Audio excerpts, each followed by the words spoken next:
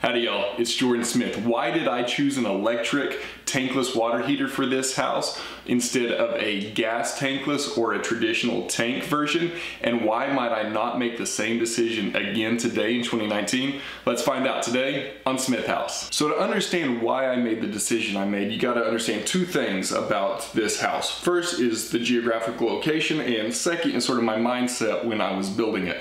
So the geographical location, we are a long way away from anybody. We don't have natural gas run here. We didn't even have electrical ran out to this property before we moved here. We had to bring a new line all the way in. So we are remote, and that leads to the second thing about where my mind was at. This was right after a major hurricane when we started building this house. It was right after a major hurricane that hit Houston, and people were out of power for 2 weeks, 3 weeks, 4 weeks, a little bit over in some cases.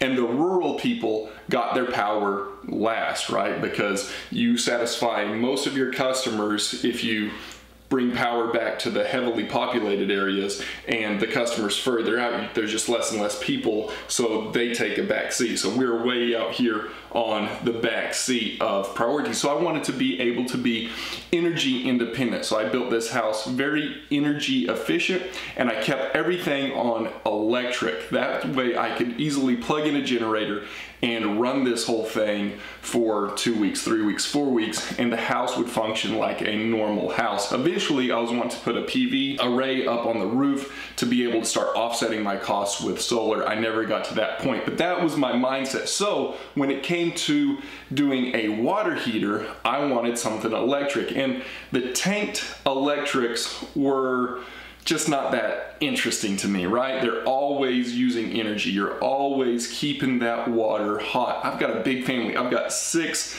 people in my family, and so I'm going to need a big tank, and that whole tank is going to keep hot all the time, whether we're here, whether we're on vacation, whatever. Yes, I know there's a bunch of different ones now with different modes and settings, but that's not who I am. I'll forget. I'll just walk out the door, and that hot water heater, the water heater, will continue to keep that water hot even when we're not using it. So a tankless makes perfect sense for that application. The second reason is we have this huge tub. I said I want a tub that would fit a 6'4" guy easily. So this is a huge bathtub. It holds nearly 80 gallons. Well, that drains a complete water heater, and if you need to use it for anything else that night, you're done. So I decided to go with a tankless version. So I went with a Stiebel Eltron Tempra 29 Plus, and this is where it gets cool.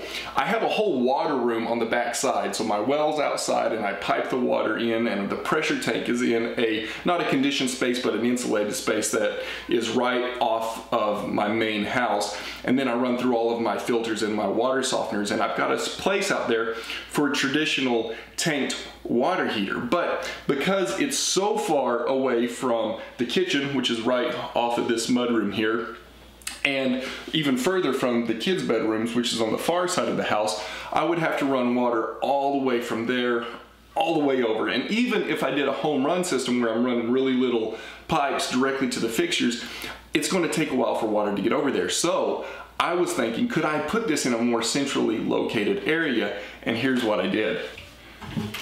I put it up here in a cabinet above the freezer in our mudroom. So the kitchen is right next door to us, and it's a very short run over there. The master bath is across the way over here, and the kids' bath is down the way over there. So we're centrally located. And you see here we've got 3 40-amp breakers running this thing. So that's a lot of power. In fact, you need at least a 200-amp service if you're going to run the 29 like this. They do make smaller. If you don't have as much demand, you can go with a smaller unit, and the electrical requirements are lower. But this one requires a 200-amp service because we've got 3 40-amp breakers, and when all 3 units kick on, it pulls a lot of power. And I want to talk about all 3 units. So it has 3 heating elements in there, each powered by a 40-amp breaker. And what's cool about this is it's able to modulate. So if I turn on a shower, it's only going to kick on one, maybe two of these heating elements. If I kick on another shower, then we're definitely on two. By the time I kick on the third, now we're using all three of the heating elements. So we're using less power when there's less demand and more power when there's more demand. So not only am I efficient from the standpoint of I'm not using power when I don't need it, I'm also efficient because I'm only using as much power as I need when I need it. Now this is the Plus model, and the Plus has another feature that I don't really get, to be honest with you. It's called variable flow. What it does is if the output of water exceeds the capacity of the heater to heat that water, instead of letting water go out of the unit at a lower temperature than your set point, it will restrict the flow of water down to a point where the heater can keep up, so you have a constant temperature output. Now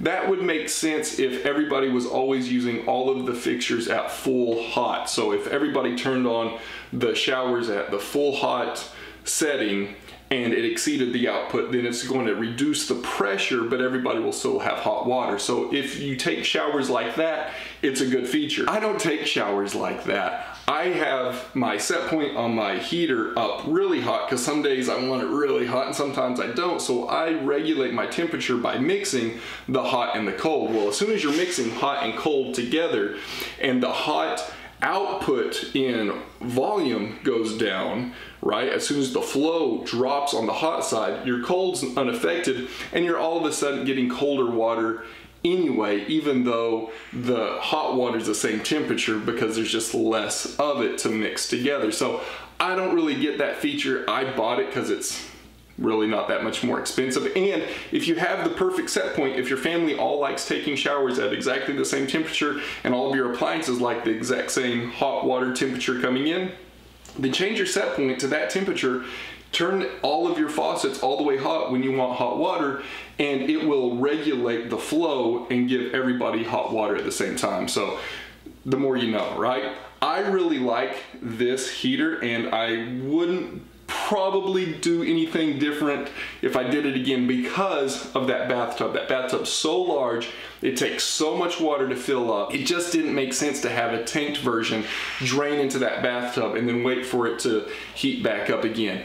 However, if I didn't have that huge bathtub and was doing the same thing today, I think I might look at getting a heat pump water heater. So what that does is it pulls the heat out of the air and it puts it into the water, and they are super efficient. Yes, they are heating all of the time, so we still have that problem of you're heating water that you might or might not use in X amount of time frame, but most of the high-end heat pump water heaters have a lot of insulation on the tanks. You're not losing much through it, and they're just so much more efficient than this type of a heating element where you're heating the water at a very high energy for a very short time getting out.